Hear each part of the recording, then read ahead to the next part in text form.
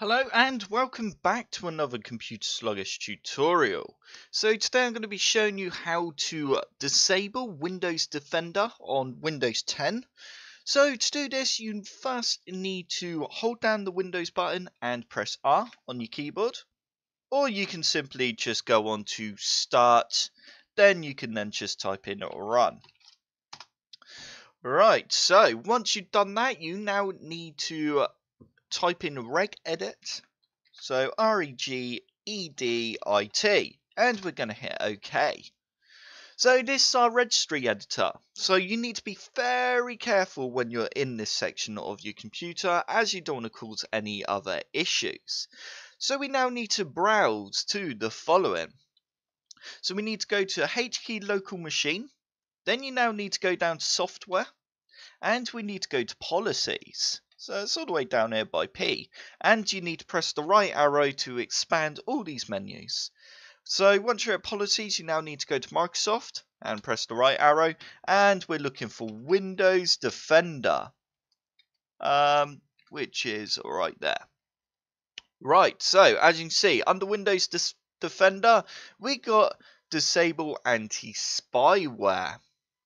If you do not have this key, don't worry. So I'm just going to delete that for a second just to show you. Right, so we shouldn't have anything here. Okay, if you do, then that's fine. Right, so you now need to right click. You need to go to New. And you need to go to DWord 32-bit value. And you need to click Enter. Or, whatever. Left click on your mouse. And you need to name this Disable Anti and Spyware. And we're going to hit Enter. So now you've got Disable Anti-Spyware there. You now need to double click and you need to change the value. So you need to set the value from 0 to 1.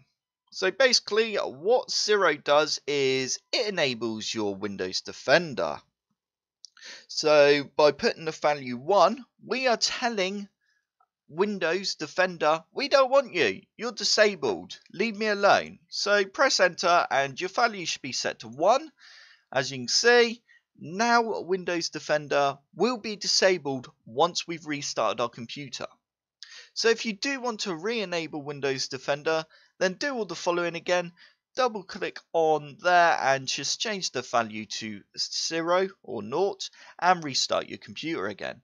And that is it. It's as simple as that to disable Windows Defender. So I hope this tutorial helped. If it did, hit the like button below and subscribe for more computer sluggish tutorials.